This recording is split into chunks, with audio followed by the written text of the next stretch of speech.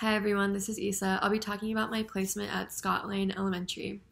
So Scott Lane is just about 2 miles from Santa Clara. It's a Title I school, meaning that it has a high student concentration of poverty and it's federally funded to meet its educational goals. I feel especially blessed to be volunteering with such a community because my school district back in South Texas was a Title I school district, so I can relate to these children in a sense. The school's mission is to ensure the success of every scholar by ensuring that scholars cultivate the knowledge, skills, and strength of character needed to succeed in college, career, and life. So at Scott Lane, by the time I get there, the kids are having a little bit of recess time before the teachers come back from lunch. And when they do, they file into the classroom and sit on the rug for a writing lesson.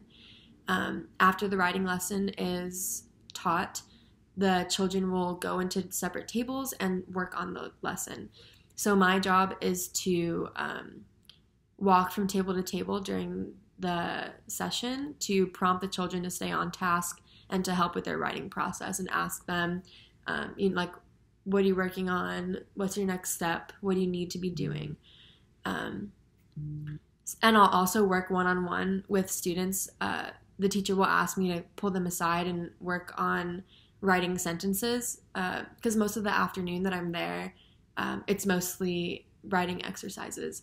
So what me and the student will do is I'll write a sentence for the student, and the student will trace the sentence, and then we'll read it together so that they can understand, they can read and understand what they've wrote. From a developmental perspective, there's one boy in the classroom who has trouble writing out words and drawing recognizable pictures. I'll usually ask him to tell me what he drew or to talk to me about what he drew, and he always has a valid response, but his scribbles make no sense to me. So a 5-year-old in the pre-operational stage, this boy is currently progressing through the second stage of drawing as a form of mental representation. So drawing is just one of the aspects that kind of stood out to me of something that I see very often in the classroom. So that's the concept that I chose to target as part of mental representation in a 5-year-old. In relation to Vygotsky's theory, though, in the same situation, so Vygotsky's theory is about social interaction, right?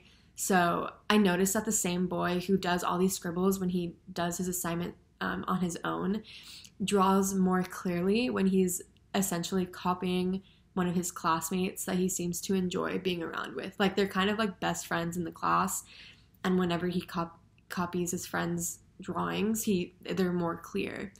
So I thought that was very interesting. But I enjoy my time at Scott Lane Elementary, and I'm excited to learn more about the kids, with the teacher. Yeah, thank you.